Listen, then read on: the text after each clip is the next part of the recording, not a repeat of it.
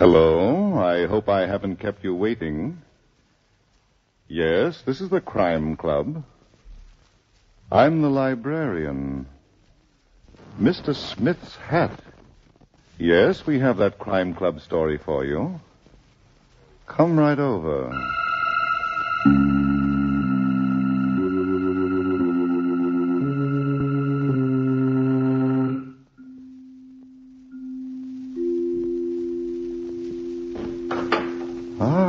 You're here. Good. Take the easy chair by the window. Comfortable? The book is on this shelf. Here it is. Mr. Smith's Hat by Helen Riley. A very intriguing story of a finger that puts its print on death. Let's look at it under the reading lamp. It was a bad day for New York City, the worst in a 3-week period of early summer heat. And Inspector Christopher McKee was in his office at the Center Street Police Headquarters when the telephone rang. Yes, Inspector McKee talking, homicide. Yes, I was just going to talk to you about that. What? Homicide. How'd you like to meet a freshly made corpse? Go ahead, mister. Well, go to 1142 West 16th Street, Gilbert Shannon's apartment. Mm-hmm. I'm not there now, but don't worry. You'll find me waiting for you. What's your name? Gilbert Shannon. Well, I'll be of all the days to be hung up by a lunatic. Yes, Inspector McKee. Cassidy, get the local precinct for West 16th Street. I want them to check on a nut. Yes, sir. Hold a minute. Inspector McKee, homicide. Inspector, my father's been killed. Murdered. Mm-hmm. All right, lady, give me the facts. Name, please. Gilbert Shannon, 1142 West 16th Street. What's that? 1142 West 16th Street. I just found him lying on the floor in a pool of blood. Your name, please. Julie, will you please send someone over here right away, please? Please? Yes. Cassidy. Yes, Inspector. Never mind calling the local precinct. Get the medical examiner and order my car. I'm going up to that place myself.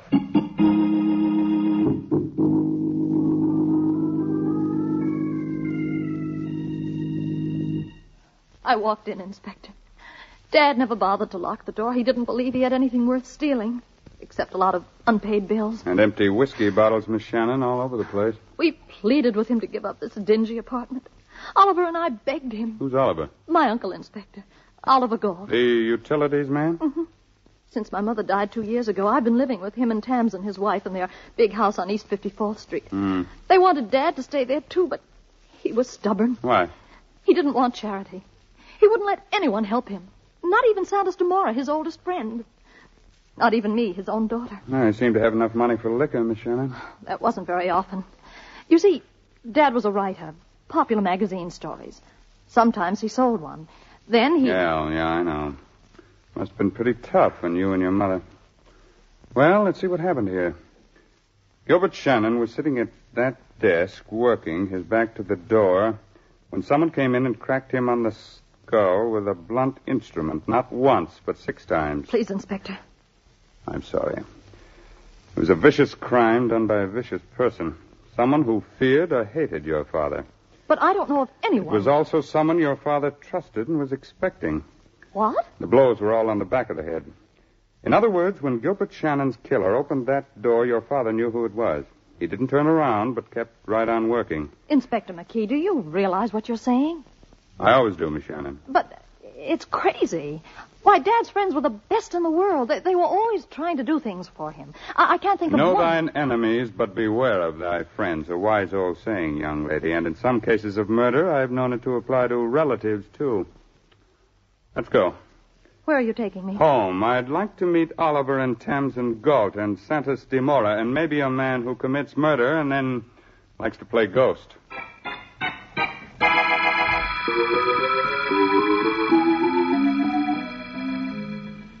Julie, I think you ought to go upstairs and lie down.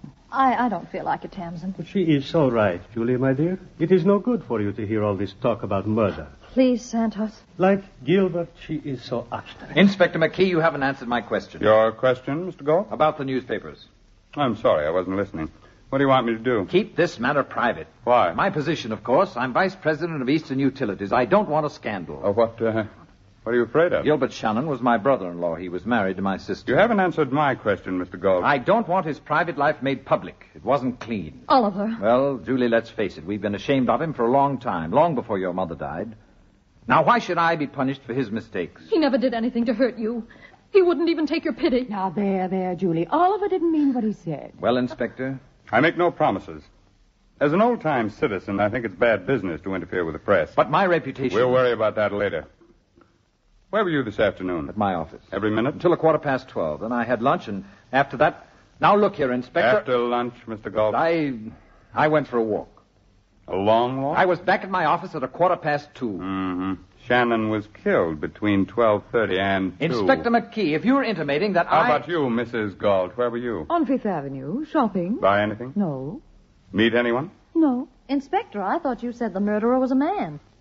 Oh, did I? Never take a policeman literally, Miss Shannon, until he waves a pair of handcuffs.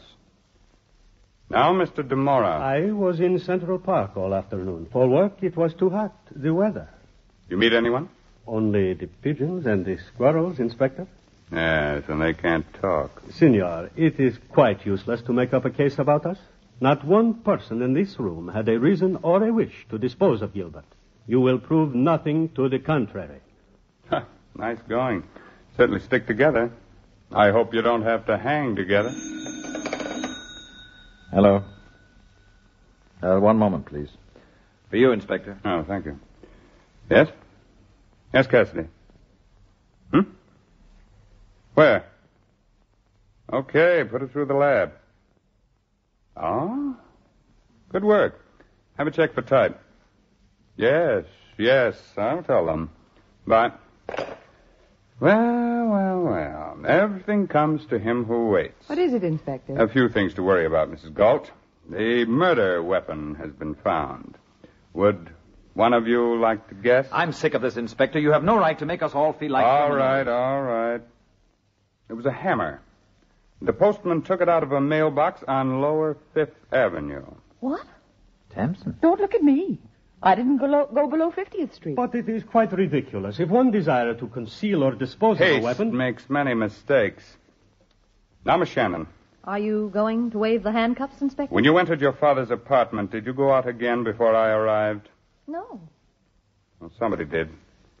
There was a fresh smear of lipstick on the inside doorknob. Should make a wonderful fingerprint. Huh? No comments? All right. Miss Shannon, the district attorney has released your father's body for burial. You can make the arrangements. Thank you. It's so awfully kind of you. I'll be in touch with all of you. And don't try to leave town unless you're so hot you'd like to spend some time in the cooler.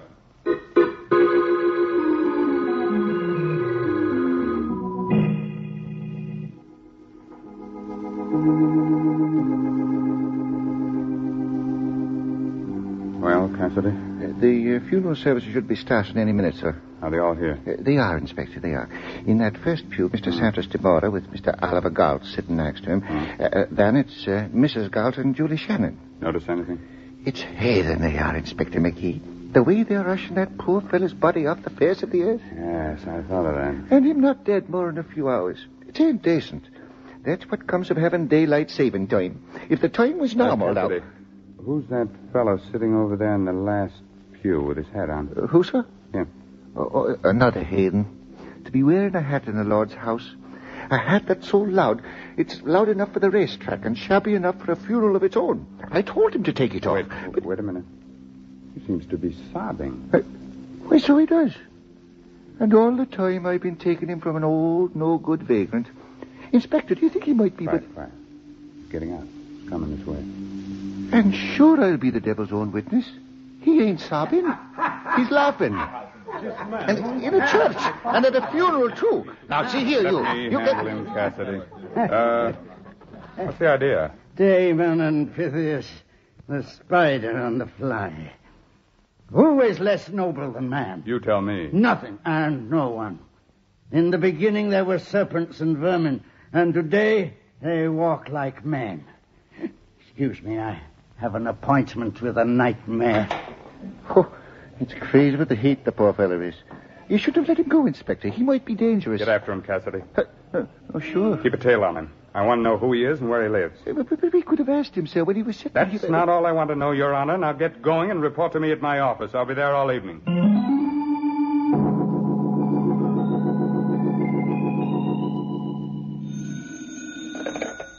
Inspector McKee talking homicide.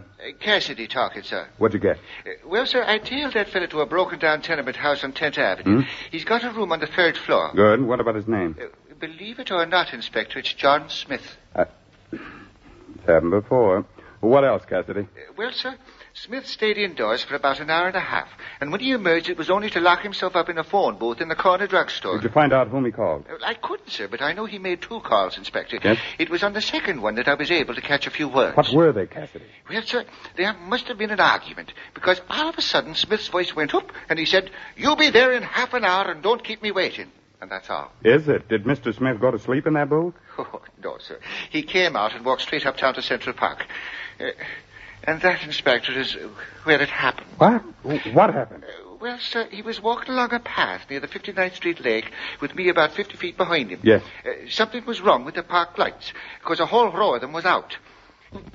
And then... No, go on, Cassidy. Well, sir, it was pretty dark, but I could see that hat. It shone like a beacon light on a dark and empty ocean. Never mind the poetry. Give me the facts to the point. Yes, sir. Well, just before he turned off the path onto another one, he took off his hat. Yes. Inspector McKee, I've been a member of the force for 32 years. I could retire and take my pension and live the good life of a peaceful man, but I haven't done it.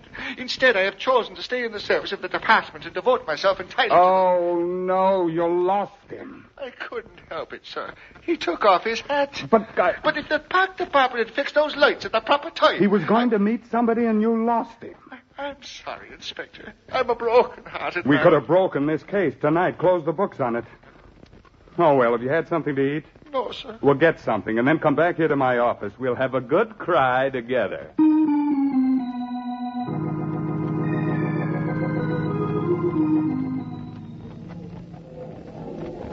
Hello, Thomson. Oh, Santos, what are you doing here? I came in for a lonely drink. I saw you sitting at this table. I am delighted. Oliver took Julie and me home after the funeral, and then he went out to keep an appointment. Julie went to bed. I am glad they deserted you, Thomson, darling. It gives me an opportunity. Santos, please. But I am only holding your hand. Is it forbidden? Yes. We never know who might be looking. Well, let them look. Do I care? Well, I do. Thomson. Stop making a fool of yourself and leave me alone. It has not always been like this. It is now. I'm not ready to lose, Oliver. Lose? You do not lose something you do not want. That's how I feel about you, Santos. I do not like to hear such talk. Yesterday it was different. You could not stand to live with Oliver. I've changed my mind. And if you were a good sport... No, I am not a good sport when there is no good reason. Why didn't you tell me that you haven't got a penny to your name? Is it important? Well, shouldn't it be? Would you have me divorce Oliver for a marriage without money? At your age? I see. You would rather be with a man you do not love. He isn't impossible, Santos. A fish. With gold fins. When did you find this out about me? Last night at dinner. Oliver mentioned that your business was on the rocks and that you were going into bankruptcy. And immediately love flew out the window. I like my daily bread. Tammy, and butter. You cannot do this to me when I have lost everything. It's unbearable. Oh, stop it, Casanova. Don't you know when you're licked? Julie. Why, Santos, I'm surprised at you. The lady wants to be with her husband, and you keep... What are you doing in this place, Julie? I thought you were home in bed. Did my father know about you, too? Gilbert? Don't answer that. I think he did. And he was killed for knowing too much. Am I right, Tamsin? You're completely out of your mind. You were afraid that Dad might tell Oliver about you and Santos. That would have cost you a good home plus a lot of money. Julie, you are not making sense. Tamsin could not kill him. Stop being so loyal, Romeo. She just tore the balcony down. I'm going home. A good place for you, Tamsin. Maybe you can find the hammer that used to be in that second-floor closet. What? I looked for it tonight. It wasn't there. You might ask one of the servants about that. Shall I ask one of the servants about my lipstick, too? Look here, Julie.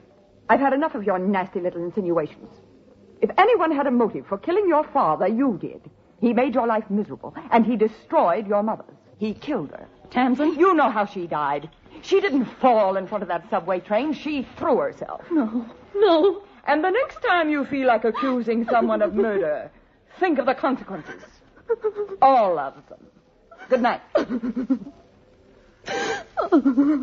It is true, unfortunately, Julie. Gilbert was my oldest friend, but sometimes even I did not understand it. Come, I will take you home to Oliver's house.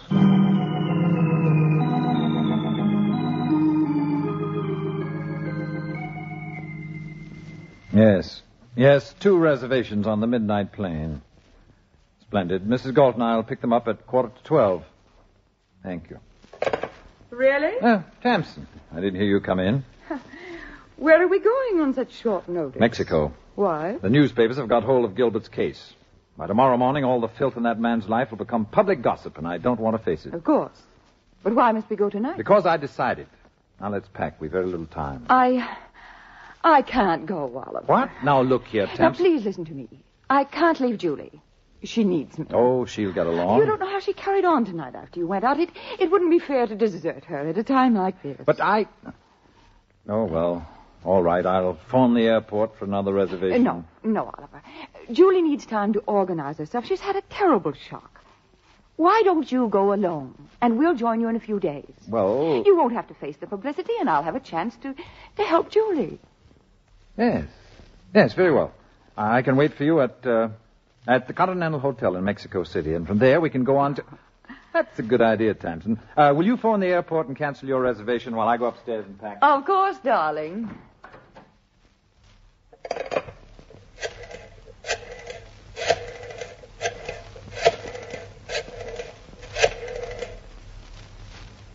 Hello? Police headquarters? Inspector McKee, please. Inspector McKee? This is Thomson Galt. I came home a few minutes ago, and I found that my husband has disappeared. Yes. 2 of his suitcases are gone. Well, I phoned the airport, and I was told that he'd made a reservation on the midnight plane for him and me. Well, I don't know why he included me, but...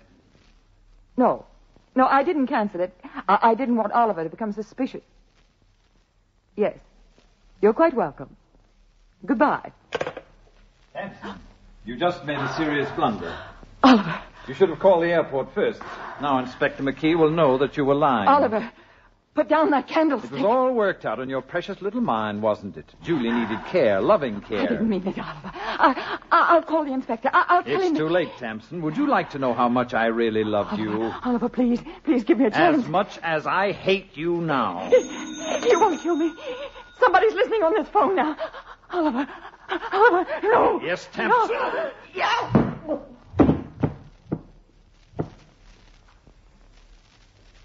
Hello? Hello?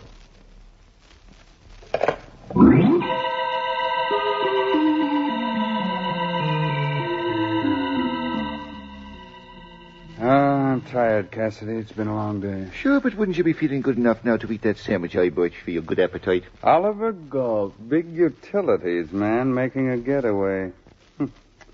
Every day a new surprise. Won't he be getting one when he finds the airport's loaded down with cops? Yes? Mm-hmm. You don't say. Are you sure? You gotta be sure. Okay. What's the trouble, sir, if you don't mind me asking? Those fingerprints we found on the doorknob of Shannon's apartment, Cassidy. They ain't good. They belong to a John Revillo. I don't recall no such name, sir. The San Diego confidence man arrested 21 years ago, broke jail 6 months later, was never found. Well, that sort of changes the picture, don't it? Revillo. Could that be a Spanish name? I don't know. On the other hand, it's possible that a fellow who calls himself John Smith and laughs at the church funeral might... Yeah. Anything's possible now. Inspector McKee, homicide. Cassidy. Trace. Yes, sir. What's the joke, mister? We meet again, Inspector, and again it's bad news. Tell me about it. You know who this is? A ghost of Gilbert Shannon. A toast to the wise. Death begets death. And when it's murder, there can be no end except in death. What's that? It's happened again. But now it's a beautiful lady. Young, charming. Who was it? Thomson Galt. What? A horror of horrors to be snuffed out in the prime of life. Now, listen, you, if this is a gag, I want to... Goodbye, Inspector. I assume your next stop will be the Galt Mansion on East 54th Street, which is now a tomb. Cassidy. Cassidy. I was on my way, Inspector. That car was made from a booth near the guard house. And Never mind that. Pick up Smith and hold him here until I get back, if I ever do.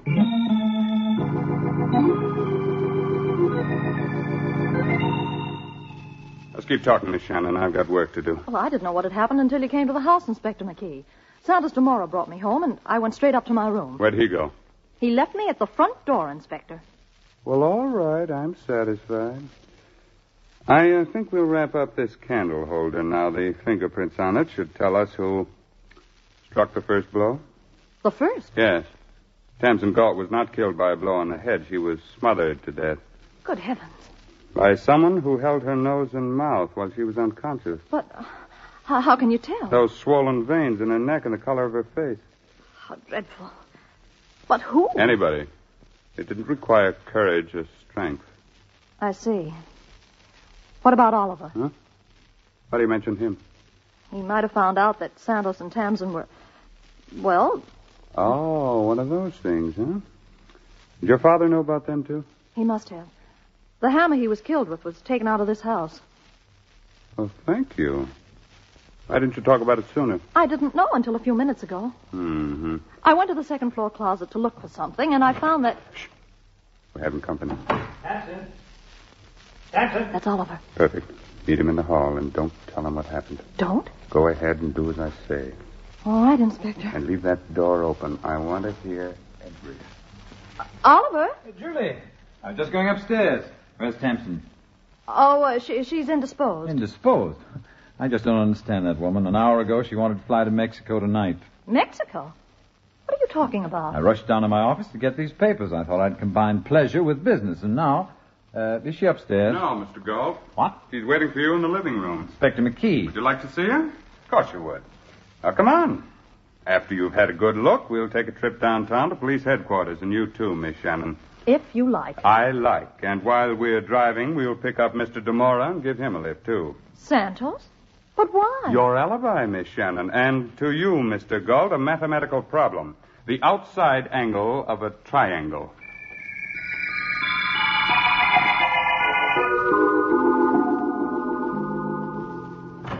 Excuse me, Inspector. What is it, Cassidy? I just got the report on this candle holder. No fingerprints. It was wiped clean. All right. Stay here with Smith. I'm going into the next room to pin down a murderer. Inspector, I'd appreciate a drink if you have one. Great, great. Give him one, Cassidy, from that water cooler. No, not that. I need something. Well, Inspector McKee, are you ready for us? For one of you, Miss Shannon, an escaped convict by the name of John Ravillo. What's the matter? You struck down? What about it, Mr. Demora? Would you like to enlighten me? I have never heard of the gentleman. How about you, Mr. Galt? I don't know him. I don't recall ever having met him. Well, then, suppose I give you people an assist. Here's an ink pad. We'll take some fingerprints. Who'll be the first volunteer? You, Mr. Galt? Well? All right. I'm John Ravillo. Oliver. But I didn't commit murder. You yourself told me that Tamsin was smothered. But you made it possible by cracking her skull. I had no choice. We quarreled. She flew into a temper and picked up a knife. You can do better than that. But first, what about Gilbert Shannon? I thought he was blackmailing me. He was the only one who knew my real identity. I went to his apartment this afternoon for a showdown. Mm-hmm. I couldn't tell you that because Gilbert was already dead when I found him. I was afraid. My criminal record, you know. I know. But I also know that Shannon was not blackmailing you. What? Just a minute.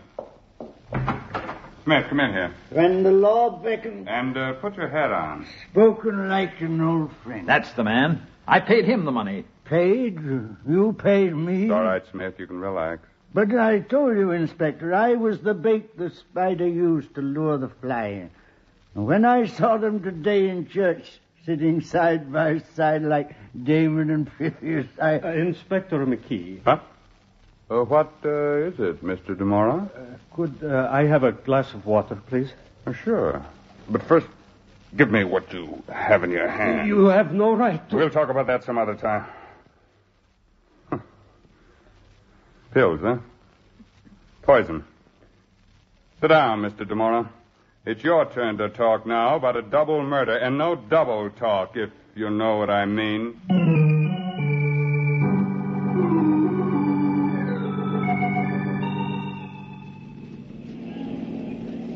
I just can't believe it. Santos Dumora, of all people. Your father's oldest friend. Know thine enemies, but beware of thy friends. And Oliver, an escaped convict. Well, I knew that Dad had met Oliver in San Diego. He didn't meet him, Miss Shannon. He helped put him in jail. Your father was one of those energetic newspaper reporters who liked to play detective, too. But Dad married Oliver's sister. Yes, one of those things you never understand. Got the whole story from Smith. He was Gilbert Shannon's editor.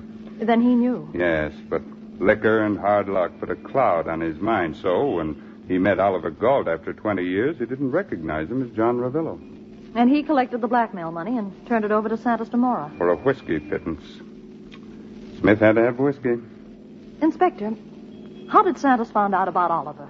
DeMora told me he got it from your father during a moment of whiskey weakness. But why did he kill him? For protection. Your father was the only one who knew Oliver's past. But DeMora was blackmailing him. But why did he kill Tamsin? Oh, to frame you, my dear, for both murders. What? You quarreled with Tamsin in a restaurant. DeMora was present. He told you about that, too? Mm-hmm. Well, he's very clever, I must say. How did he get into the house? I left him at the front door. He unlatched it while you were saying good night. Oh. Well, that explains everything. Just about. Calling Inspector McKee. Calling Inspector McKee. Oh, what now? Another murder? What is it? Excuse me, sir. This is Cassidy. There's a question that's playing on my mind, and if you'd be good enough to answer it... Sure. Anything to go home and go to bed. Well, sir, it's about them telephone calls that Smith made to your office about them murders. Why did he do it? An old newspaper man and a lunatic. He couldn't resist a scoop. But how could he know about them, Inspector? Very simple, Cassidy. He was in the right place at the wrong time. Yes, but I... Good night, Cassidy. Stop worrying about trifles. The case is closed.